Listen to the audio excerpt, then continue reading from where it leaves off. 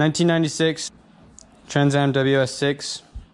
It's got an LT1 in it. Built transmission. I've already got the engine pulled out of it, and today I am going to do an inspection. For the last few months, I've had a misfire problem that I haven't been able to diagnose. I've traced down wires, I've traced down sensors, mechanical parts. I've looked through literally everything that can cause a misfire, and finally come to find out my crankshaft is wobbling. So when the crankshaft wobbles, your sensor up here does not get a good reading of the crankshaft wobbling or spinning, and so it sends an improper signal to the ECU for timing, for spark and fuel. So it's been causing a high RPM misfire. And so what I needed to do was check the bearings to see if that was an issue why it was wobbling. Come to find out, bearing number 1, I pulled the pan off in the car, found that the first bearing was completely destroyed. That groove is really bad. Real bad. So that first bearing shot, I'm about to find out today how many other bearings are shot, if the rest of the engine is toast or not. The car still ran great, it just, the misfire, the high RPM misfire got worse and worse. What do you think about me rebuilding this engine again? I know that you're disappointed in the second time. Just put money into it. Hey, give me the $600, you're just going to throw it away. That's a money hungry game. Get rid of it, man. Great example of what not to do when you're building an engine in the garage is to stir up the dust. Oh yeah, you can see that on the video. There's hairs flying around, there's little... We begin. Alright, let's begin. Make sure you always have your proper PPE.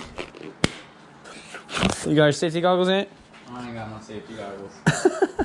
Just to kind of explain this build a little bit, I actually rebuilt this engine 2 years ago, and it took a shit on me already. So, first of all, I have a new throttle body. I have the intake manifold and the heads ported. Biggest mistake I made on this whole rebuild a couple years ago was not getting it done by a proper shop.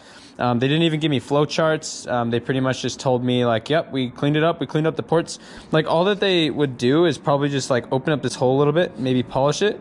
But I didn't notice any difference of the actual, the size, the diameter. So I think all they did was polish it. They didn't give me any flow charts, so I'm not super confident in the work that they did.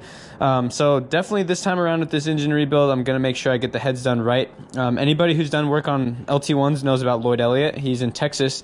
Highly recommend him for any kind of like heads or cam work. I'm going to be going with the LE2 package. So he's going to give me new valves. He's going to give me a bigger cam. My goal is to rev close to 7,000. I'll probably be upwards around like 6,800 to be safe on the bottom end. So that's going to include needing to port the heads. We need the bigger cam. We need the bigger valves. And then we might bump up the compression a little bit to make some more power with a thinner head gasket. And then I'm not sure how Lloyd Elliott works his magic with the combustion chambers, but he might be making those a little bit bigger for more air too.